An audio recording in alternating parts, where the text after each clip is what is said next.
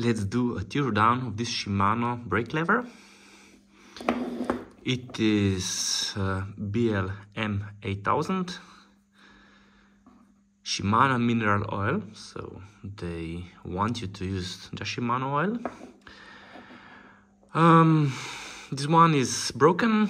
We all pressurized the system and the oil squirted through this hole.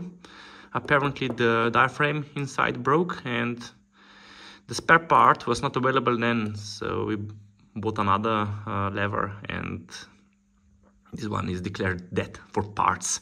So yeah, we can take it apart and see how it's made. Okay, let's start with this clamp. It's quite a complicated design. There's a screw and you can't open it all the way, so you have to push this button here so it unlatches and opens. Here's some plastic which is removable, and then you can put a shifter below it, so it's quite a poorly designed mount for shifter. Compared to SRAM Matchmaker, it's like a total mess. These brakes are asymmetrical, so this one is the left one, so the front brake on the EU style, or rear on the UK or moto style. Interesting thing here is it uses some kind of cam follower on the piston rod and this surface here, because when you actuate the lever it will slide in. You see this follower moves towards the pivot point of the lever and the leverage ratio changes. So at first the leverage ratio is quite low and then it becomes higher. See how it moves in. It's quite, how to say, edgy. It's like applying pressure and then it just jumps. Maybe it's a little bit worn out, and also probably of this feature there's this typical Shimano on and off feeling. So this is reach adjuster. When you actuate this screw, the lever apparently moves not just in like around this pivot, but away from the handlebars. Probably they use it because it's such a small lever. Okay. Then there we have this free stroke adjuster, which just moves some kind of plastic inside, which looks like it's hinged here. So there's a hinge, which is then actuated by this screw. It looks like it just limits how far the piston moves out of the cylinder bore. So the further away it is, the further back the cylinder can move. So it's like a cylinder stroke limiter. So let's remove this free stroke screw. It is just a screw, nothing else. Okay, now we can remove this screw. I mean the screw head. There's some latch. I can pull it out now. This one is made of plastic, injection molded. Here's the separation of the tools, of the upper and the bottom part of the tool. You can see it. You can see, focus. Damn. Okay, you will not see it, but it's quite symmetrical, so there are no sliders making this part. Just one half of the tool from the top, half of the tool from the bottom. just injection molded. There's probably some glass reinforcing fiber in this plastic to make it stronger. Usually, I don't know, 30%, maybe something like this. Probably glass fiber. Magura makes the whole brake master cylinders out of this material, so it's strong enough. This one I can't remove further. It's like riveted here, so I would have to, I don't know, file it off or grind it off, this part, to get it apart. So let's remove the lever. Okay, here we have a little bit of rubber, and there's a screw beneath it. Okay, let's untighten it. Now try to push it out. Maybe not yet enough.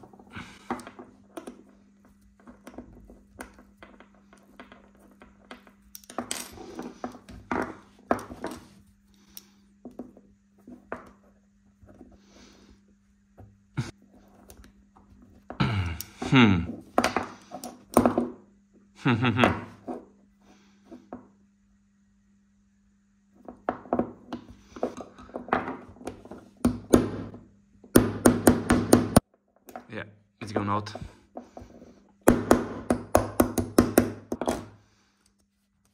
Okay, that's it.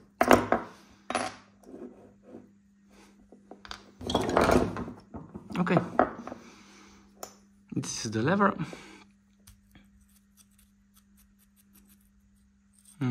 The lever blade is made out of, I don't know, aluminium, and it started its life as a sheet metal because some storytelling grooves are here, which are remains of the die cutting, and then it has been probably formed into this shape in multiple stages. I don't know. There's also can be seen how it has been cut out of the sheet. Probably also these dimples were made before forming and cutting. Probably. I don't know. No, they weren't.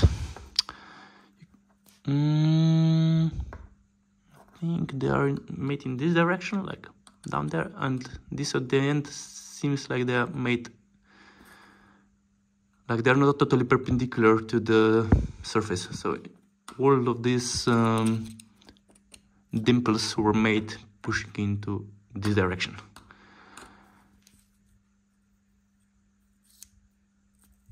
And this part here, I don't know. What is it made for? Out of? Looks like it's forged. And this is the surface where the cam follower moves on it. Okay, so it starts moving here and then slides inside. And this is the final position when you brake. Here's the release lever. This. Okay. This one looks like it has been forged. Probably this surface was machined afterwards, because you see here how rough it is, and here's totally smooth. You can also see here some kind of telltales part where the tooling has been made out of upper and lower piece. I don't know, material. Probably steel. Let me.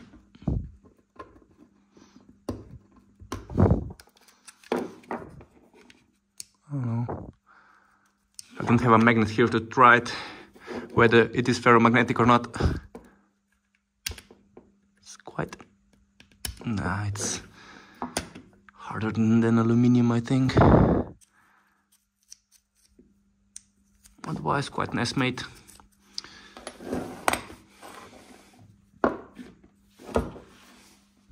Let's continue with the lever body. So this is the spring,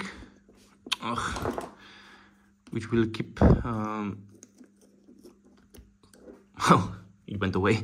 A little bit of pressure always on the lever, so it does not rattle. So it's always pressing a little bit to the piston.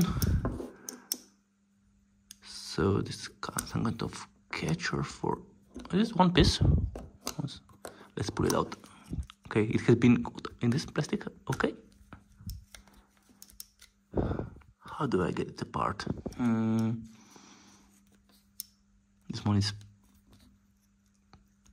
some plastic. This one is the part.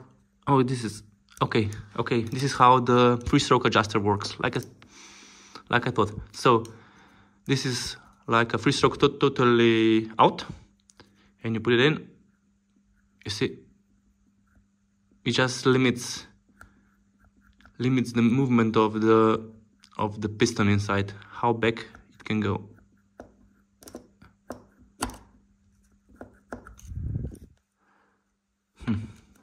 How can I then remove this part? I would say I have to pull it forward. Okay, yeah, it is out.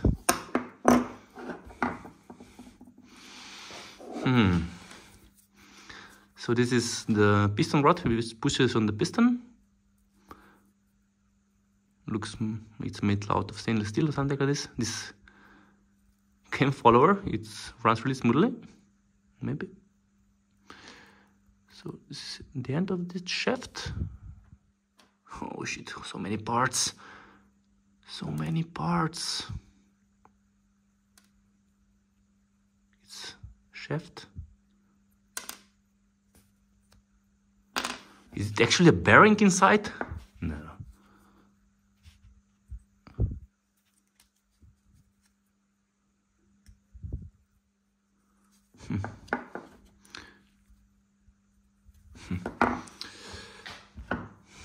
Try to maybe turn it to see whether there's a bearing. Oh, even if it was, no, it's stuck. But I doubt it's a bearing. Why would it be? There are no bearings for the main pivot of the lever, and then there would be a bearing on the cam follower. I doubt. Probably just another material, maybe, to make it slide better on the shaft, like some kind of brass or something, which turns so the movement is smooth, like hard material and softer material for a plain bearing. Okay, what's inside here? So this is a piston. See, limited recession of the piston by this three-stroke adjustment. But how can I get it out right now? So I would have to remove this bottom part. From where? If I put it this direction? No. So you have to somehow remove this hinge. There's a hinge. Yeah. How it's stuck inside? Like here? Oh yeah. Push it out. This, hop, off. It's gone. It's made out of plastic, and the shaft of this cam follower will follow this pattern. Oh my gosh. Okay, made out of plastic, but there's nothing saying which kind of plastic it is. No designation. quite hard. Also, this slope here is probably made for assembly. No, for disassembly, so we can push it out in this direction when you're disassembling and servicing it. No, the parts of mine are gone, so I will not be putting it back together. Otherwise, probably injection molded. There has been a ejector, probably. Otherwise, if it's made like this, in this direction, they had to use a slider from this side to make this groove, or they just push it out, maybe like this. Okay, probably this, because it's cheaper. Every slider costs something. Okay.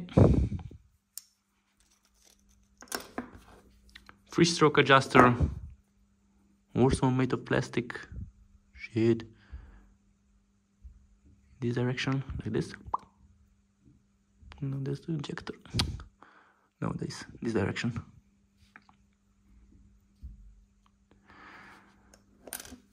It's quite hard. I would say it's not even plastic, maybe some kind of thermoset. No, it's plastic. Soft.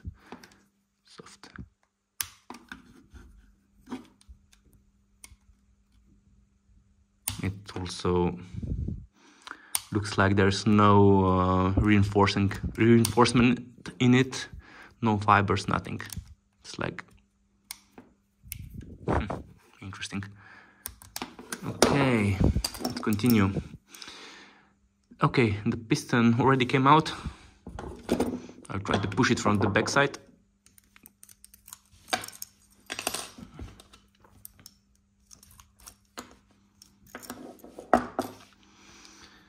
Okay, this is the piston made of some kind of plastic again. Return spring. Okay, let's.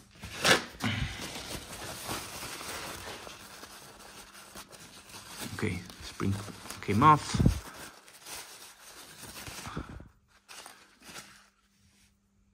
Two directional seals. So these seals will hold the pressure only in this direction. When the pressure comes underneath it and pushes it against the walls of the cylinder on the both sides. So there are two cup seals, directional seals. Also injection molded piston ejector here. It's not even totally round. There's some flat surfaces. Yeah, you see this flat surface here, totally in the same direction where the ejector pushes it out. See, so okay, let's continue. The main body with the clamp. Let's remove this cover. Underneath its membrane or diaphragm, which compensates the volume of the oil in the system. And we broke it. So yeah. How can I get it out? Unscrew or what? It's right screw, left screw. I don't know.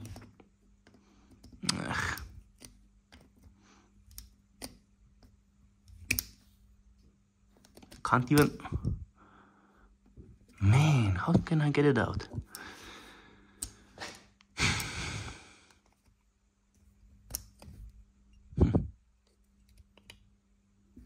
This one is made of total plastic. It just spins. It just spins. Can't. I screwed a 2mm spoke into the hole and pull it out. I can't get it off. So this is this dead diaphragm Shit. Yeah, this is why this lever is destroyed. Okay, here it is.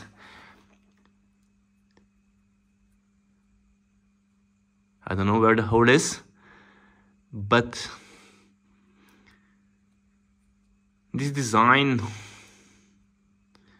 when there's too much pressure in the system, it will just buckle in. Maybe there will be also too much pressure onto this surface. It will simply rupture and the oil will leak.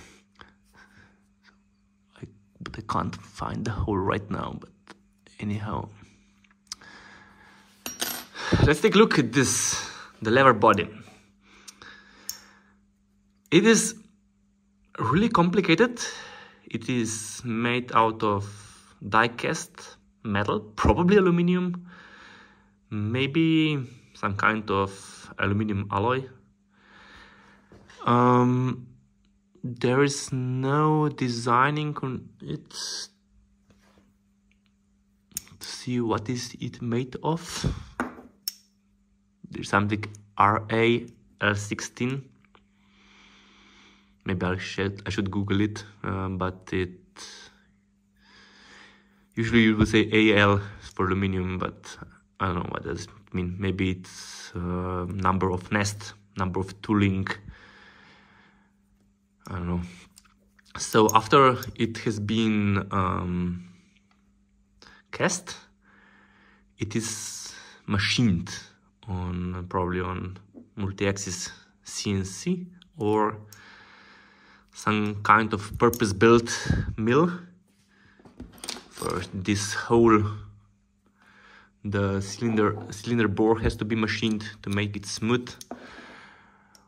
Then all these holes for the pivots.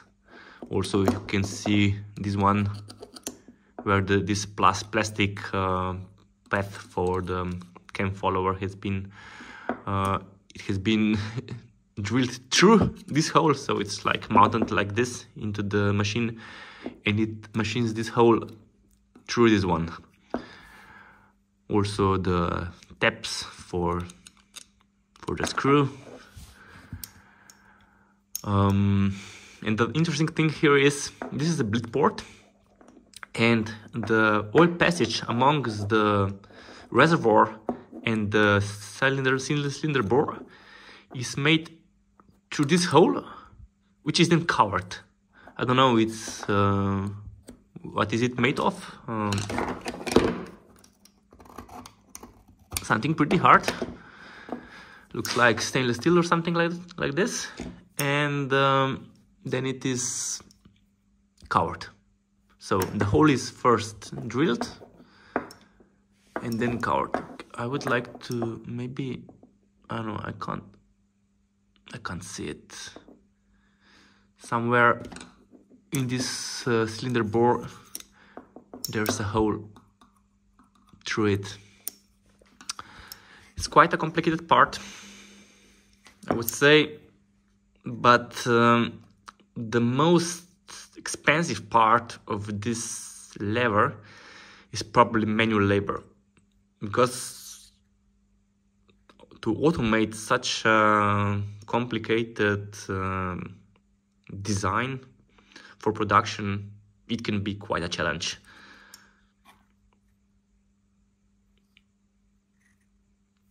So that's it.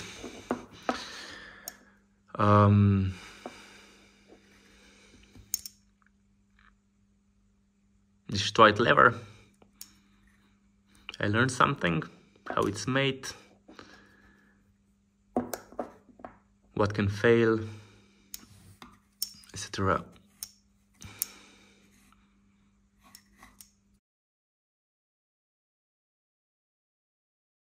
Later I took some time to further inspect why I was unable to pull out this cover with the diaphragm. You see this groove I've caused. It is caused by this screw, which is being screwed in from the inside of the clamp, from this side. So I was unable to see it, and this is how I damaged it when pulling it out. So if you're replacing the diaphragm, there's a screw, unscrew it, and then you can pull this one out. And also, yeah, I found the damage on the diaphragm. It's just on this surface here. You cannot see it, but there's a hole.